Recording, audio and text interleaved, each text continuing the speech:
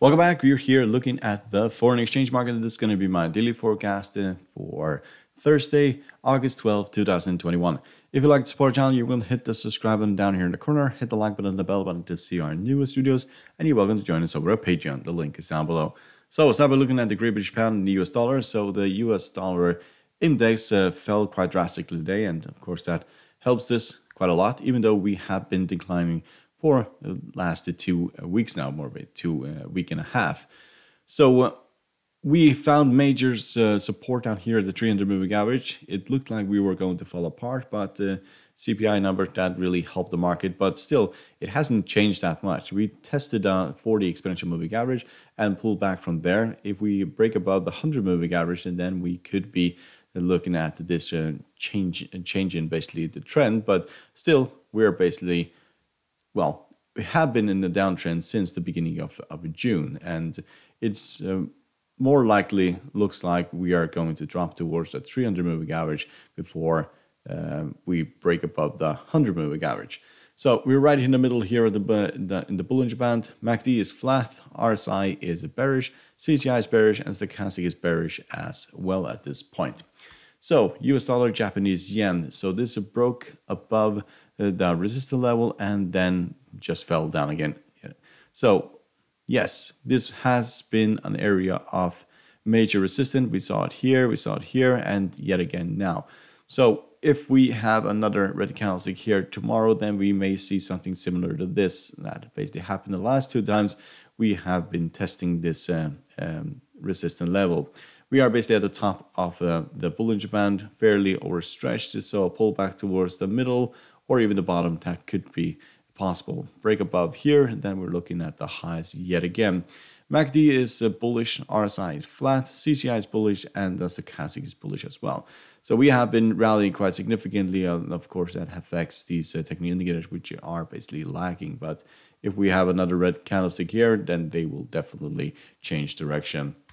So Euro US dollar, we have found supported down here at the 1170.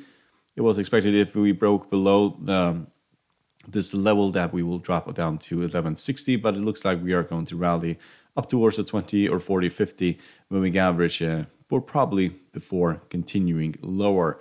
So 50, 40, and the 20 exponential moving average have all offered resistance, as you can see here, and at the moment, the floor is 1170. Break below here, then 1160 will come into play.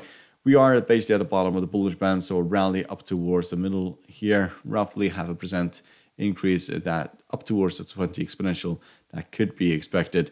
MACD is bearish, the RSI is bearish, CCI is also bearish, and so is the stochastic after this massive fall here from the 50 moving average. So Aussie dollar, US dollar, we can see that we have rallied after the CPI number, and same thing here, the bottom is 0.73. Break below that, then we could drop down to 0.69 or 0.70. But at this current stage, this support level is holding, and it's probably just a matter of time before we roll over and break down from here. It has been looking really weak. US dollar did pull back today, but it was just a minor pullback, and is expected to continue its rally, and that will work against this currency pair. So MACD is bullish, RSI is flat, CCI is flat, stochastic is still bearish but becoming bullish here, and we're right above the middle of the Bollinger Band. So we could see this continue rallying up towards the 40 exponential, roughly 0.74, and the 50 moving average just above that, 0.745. That could be where we'll find resistance, and we'll be buying this to the downside, or selling to the downside, I was supposed to say.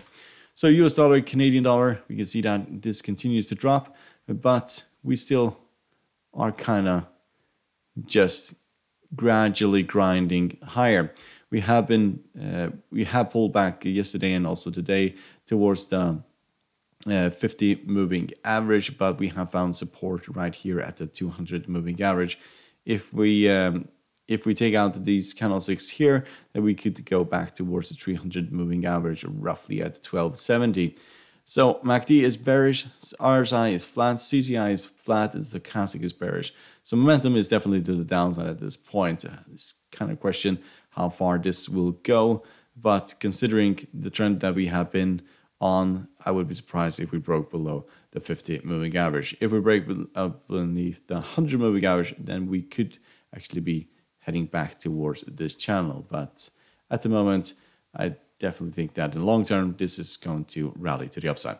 So, hope you found this helpful. You want to support the channel by subscribing, hit the like button and the bell button to see our new videos, and good luck, and thank you very much.